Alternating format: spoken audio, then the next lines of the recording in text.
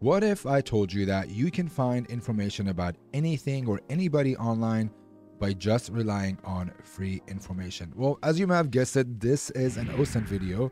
And in this video, I'm going to talk to you about open source intelligence and how you can just leverage some of these free data, specifically using Google, social media, or even government websites to find information about a specific target. That target varies depending on what you do. Personally, as an ethical hacker and bug bounty hunter, I rely on OSINT usually to find people that work for a company, or maybe even just find domains and subdomains that belong to a specific organization. But OSINT goes beyond that. It's not just looking at websites. You can just look for phone numbers and things like that. And it just also plays a role in personal hygiene and how you protect yourself online. But obviously OSINT is just way beyond that. It goes beyond just assets and digital assets online for organization. You can abuse images, you can abuse social media, and you can just do a lot of different things based on just publicly accessible data to find information about your target, as I mentioned earlier. Before we jump into the video, please do me a favor. This is all for educational purposes. If you're using any of these techniques, please make sure you're doing them ethically and not doing them for anything foul or doing anything wrong. And to make it easier, I'm actually going to use a CTF on hackingup.io. It just gives us a little bit of structure with how we're going to approach every one of these techniques that I want to cover, and then also gives us an objective and things to look for. So if you want to follow along, this hub is free. You can just go on hackingup.io, sign up, and use it. Enough about that. Let's jump into the video and see this CTF. As always, remember, this CTF is absolutely free. All you have to do is go to hackinghub.io, create an account, and launch into VulnOS. And once you click open, it's going to bring you to this website.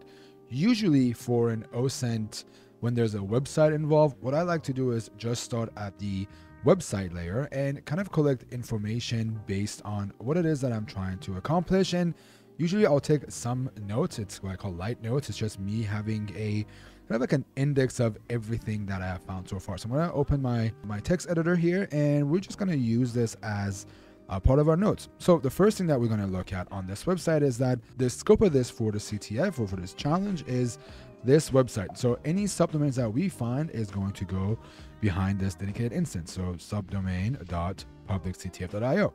Whatever I find here is going to go there. The second thing is that they are giving us an OSINT domain. In this case, with Hacking Hub, when we give you a domain, it just simply means that, hey, look into this. This is also a part of the challenge.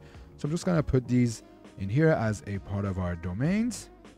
I know that doesn't look pretty, but pretty doesn't need to be, but we're just going to make it work. So I'm just going to put this here, and now we have a list of all domains. So the next thing I want to do is I want to quickly look at this website that they've given us.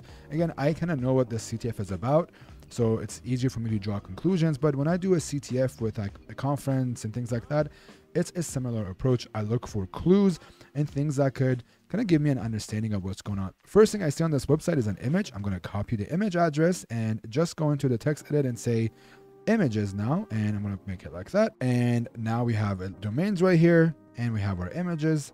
Looking at a first glance at this image, anytime there is some information given to me when I'm looking for a specific bit of information, I like to make sure I analyze everything.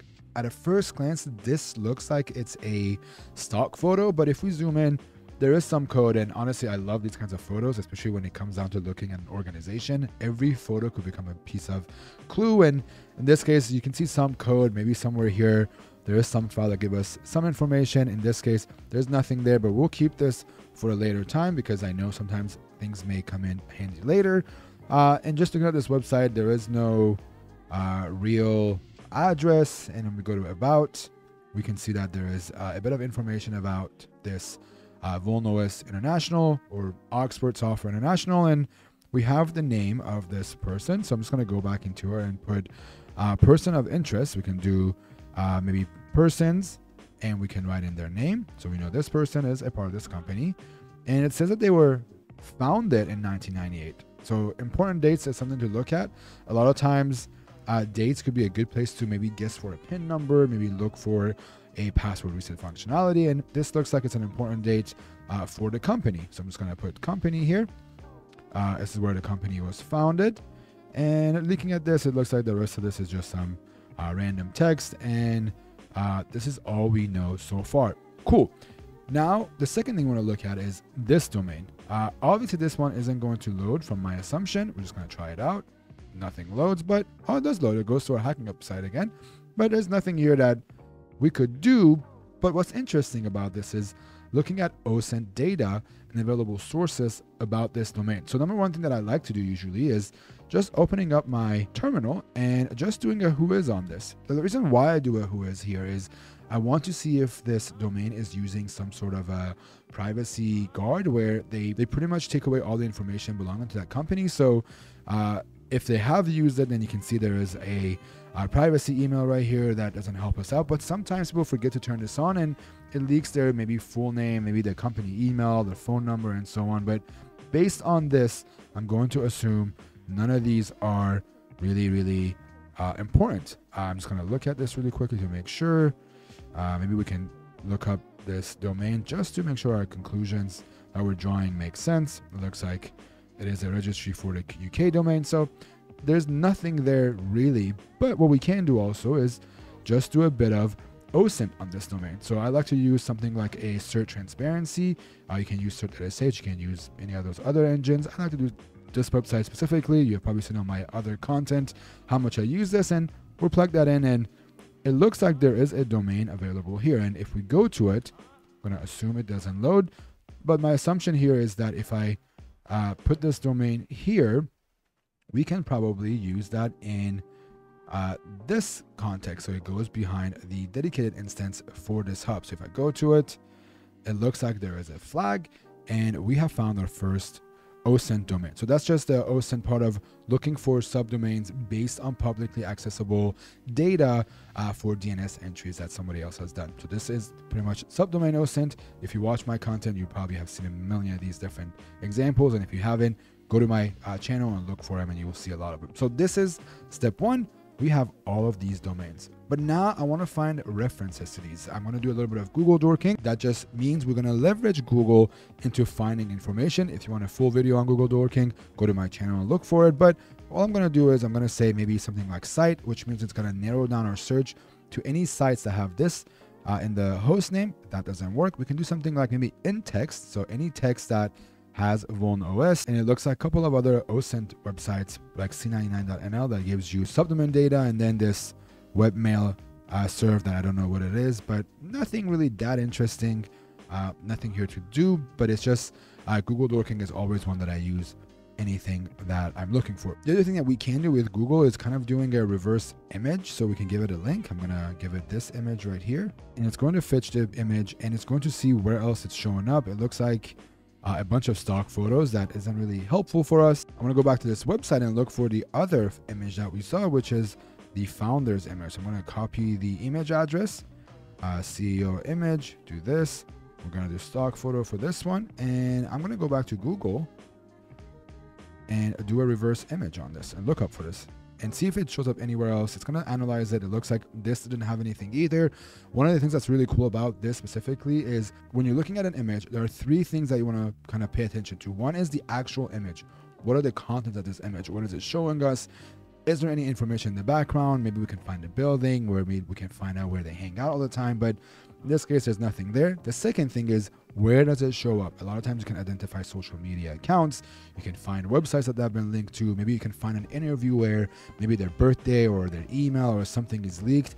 And then the third one with these images is just looking at the data, the metadata for it. So we're going to do that next and see what we can find. Maybe we can find a location of where this image was taken. To do that, we can use a bunch of CLI tools. I like to use some of these websites just for the ease of accessibility. What we're going to do here is we're going to quickly just upload our image into this, and we're going to see what it's going to give us. It looks like it's going to give us some GPS location. So this is where the photo was taken, and there's nothing else here. There's no phone data, nothing else. I'm going to click this though to see where it's going to take us, and it looks like this is going to take us to this specific address, which we could assume maybe this is the home or maybe something of importance to us. It looks like it may be a home where this person resides. Obviously this is fake for the sake of the CTF, but we do have an address now of some sorts. We can do addresses here, or locations even, and now we have a location. We have the address, we have the city, and we have the zip code for it as well. So now we have all this information.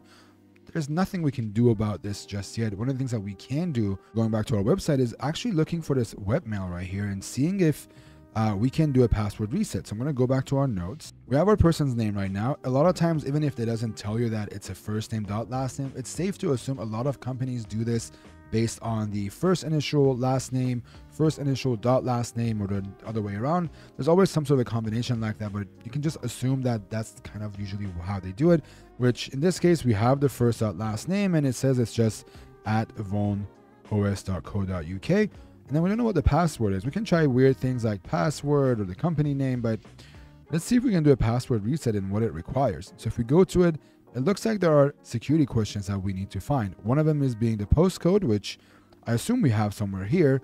And the second one is a telephone number that we have to look for. And that's a good hint. We know our objective now is to find this person's phone number.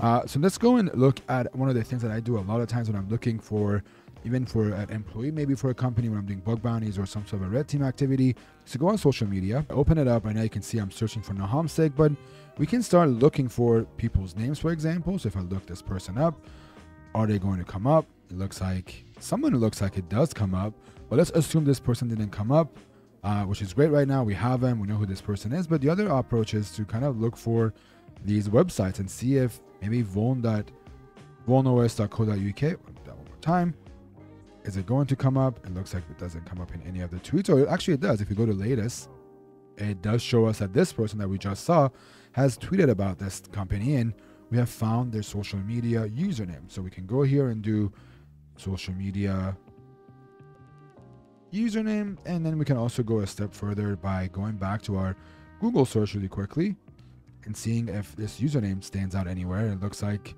some things come up, but I don't want to click on any of these in case to have some private information of a real person with that name or similar name. But it looks like this username exists in other areas, and this is how I would usually either use a tool to find their Instagram, TikTok, whatever other social media is there. But for now, I think for this CTF, we have what we needed, and we see there's another flag right here that we can use for the CTF itself. But now, looking at this, it looks like they were going to Vegas sometimes in January or February of 2022, and it looks like they took a new keyboard photo. And if we click on it, I was saying that earlier, is there's always a bit of clue. If we open this photo itself, not much on this side, but at the bottom right, there is a passport, and there is also, let's see, there is also right here a company where they're using their travel for. So if I, put this right here as well, we have a vonair.co, which I'm going to try and see if it opens up. But then we also have this right here, which is the QR code. And with QR codes, the cool thing is that we can see what the data for it is. So I'm going to look quickly for a QR code reader, maybe use this one, and we are going to upload an image. So I'm just going to do a screenshot of this like that, and then drop it in here. And it looks like this gives us some data. Obviously, a lot of times this may not be valid with a lot of airlines, but again, every bit of information in a photo could be used as a clue. But now we do have a little bit of more information. So I'm going to put that under Vonair right here so we have it. Hopefully we can make this look a bit nicer. There we go. Let's see what Vonair looks like. So if I go to vonair.co.uk, does that load? Is that a website we can use? It looks like it is. And we can kind of do my booking. And we have a booking reference that we can put in here. And then the last name of our target in this case is, now we have a lot more information than we did before. We have a flag, so we know we're in the right direction. Boarding time and all this stuff is kind of in the past. We already have the booking information, the name we do, arrival, airport we do. But then we have a contact phone number, so we can also put this into the phone number. But it also looks like I forgot to grab the username here, so I'm going to go back and grab this username and put it in our data. So we can put that here as well. So now we have a phone number. I think we do have what we need for our password reset with this postal code. But I want to kind of make sure we have everything covered. So I'm going to go back to the website and see what we find just based on this Vonos website. It looks like we need telephone number and the postal code. So let's try and plug this in really quickly. I'm going to go in here. We're going to start with our postcode, which is this one. I'm going to take the spaces out. I'm assuming they don't want the space in there. And then the phone number that we have right here. And there, we have gotten access to this person's mailbox. And if we go to This right here, we can see it says, hey, there's another flag. It's our 4th out of the 5th flag right here that says, hey, I reset your password for the admin portal. The account is this. I tried ringing you. You were away at the holiday at the moment. So I'm assuming somewhere here is where we can get the password. And the clue here is that they have tried ringing us with the phone number that we have. So this is where things get a little interesting, because now we have to figure out, how do we get access to that voicemail? Well, we have the phone number, and now we got to figure out, how do we, maybe we can read this voicemail right here. This is where it gets really, really fun. We have a phone number. I'm going to assume it's a +44 for the UK. I have it right here on my phone. We're going to call it, and I'm going to put it on speaker and see what we get. The person you are trying to reach cannot take your call at the moment. Please leave a message. Usually, what you can do with this case is you can call the number, and if you press pound or star, you get to the voicemail. Please don't ever use this for malicious purposes. This is for educational reasons. But for the sake of the CTF, I'm going to call this number. And we do have a date, which I'm assuming it's not going to work, but press pound. That didn't work, so we're going to call it one more time. We're going to press star. So it looks like we can put a pin in. I'm going to try 1998 because that was the year the company was created. And it looks like our pin was incorrect. So we're going back to the drawing board. It looks like we need to find a pin code. A lot of times we're not going to use something easy guessable for our pin codes. Most people won't do it, hopefully, or hopefully you're not doing this if you're watching this. But let's look at the data that we have on this screen. We have no other information here. This is why we take notes to see kind of what stands out to us. The other thing that we haven't taken a look at is that this person's birth year was in 1977. That could be one we can use. We can also dig into this person's maybe birth month and day. Maybe we can look at the year they were married, things like that, and see if any of those works. I'm going to call this number one more time, and we're going to see if this birth year is going to be the answer. So we're going to push star. And now we do 1998. That should be wrong. We're going to call this number one more time. I just want to make sure that wasn't the code. We're going to start one more time. 1977.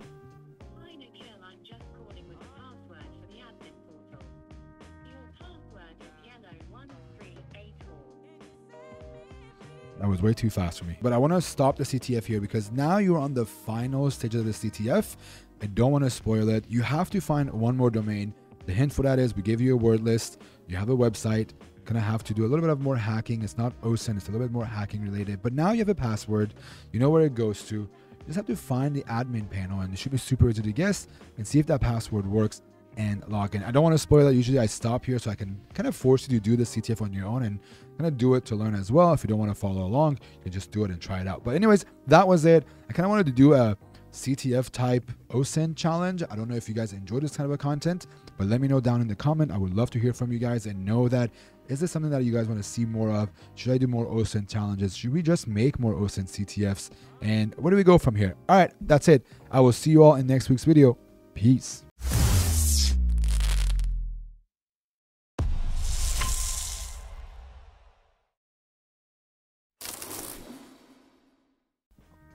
Okay, awkward. You're still here. If you haven't already, hit the like, hit the subscribe, and if you saw this, drop me a Nahomi in the comments. All right, see ya. Peace. Put this in the video.